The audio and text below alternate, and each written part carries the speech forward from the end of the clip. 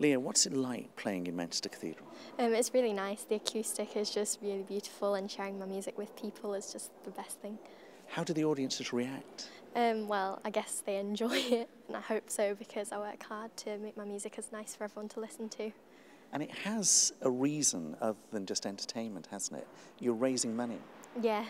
I mean, it's great to be able to have a cause and an effect of my music, so I can, put it to a useful... Because it's going to a homeless cause, isn't it? Yeah. Brilliant. And who's your favourite composer? Well, Sibelius Violin Concerto. It's one of my favourite works for violin. It's really great. I hope one day that I'll be able to play it. Well, we set up these concerts nearly 20 years ago now, really for three reasons. We firstly felt that we have this fantastic building right next to the school, and of course we have a relationship with the cathedral, but we weren't actually performing in here other than the occasional orchestral concert. So we felt it would be a wonderful idea to have a series of lunchtime concerts for the public of Manchester, workers, shoppers, retired people. And we also felt that the middle school students of the school were not really having a lot of opportunities to do a lot of solo performing. A lot of the little ones at that time were going out doing lots of concerts outside because they were cute and had their own attraction like that. And some of the older sixth form students were going out because they were the young professionals. And the poor students between the age of 13 and 16 were not doing so much. So we actually set them up for the middle school students. It was going to be their concerts in the cathedral. And then the third reason was that we felt it would be lovely to support what the cathedral was doing with the Booth drop-in centre for the homeless, which at that stage was housed in the crypt underneath.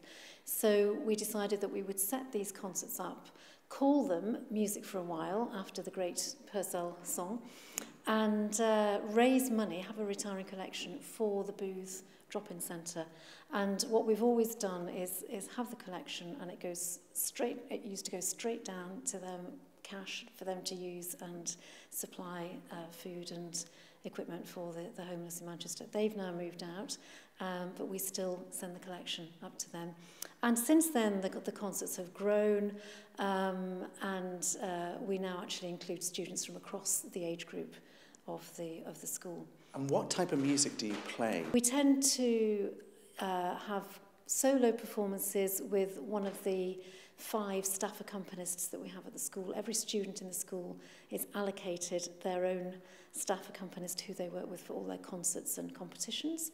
So we tend to have maybe a group of 4 individual students coming and playing perhaps a programme of 10 minutes of solo repertoire with one of the staff accompanists. And what kind of music can we expect? It's classical music. It's the mainstream, and not so mainstream sometimes, violin sonatas, trumpet showpieces, all sorts of things like that. And then from time to time in the series we have concerts which are just for solo pianists, so our solo keyboard students come and give a concert as well.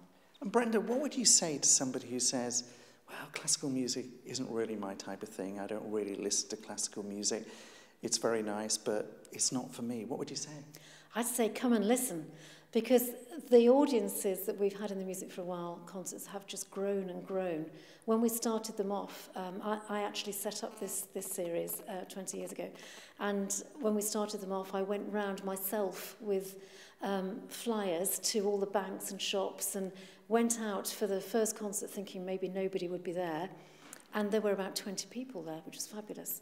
And then we thought, well, what about concert number 2? Maybe there'll be nobody. But then there were 20 people and 30 people. We now get very often up to 100 people because people come along, probably not knowing any of the music, but they love seeing the young people perform, for one thing, and they realise that actually this music is just fabulous, and it's a lovely way to spend 40 minutes in the middle of the day to listen to young people who are just so gifted in the way that they can play and in the way they present the music. So your message would be, give it a go. Give it a go, come along. And it's a lovely collaboration between Chetham's and the Cathedral, and at the same time raising money for the homeless people in Manchester.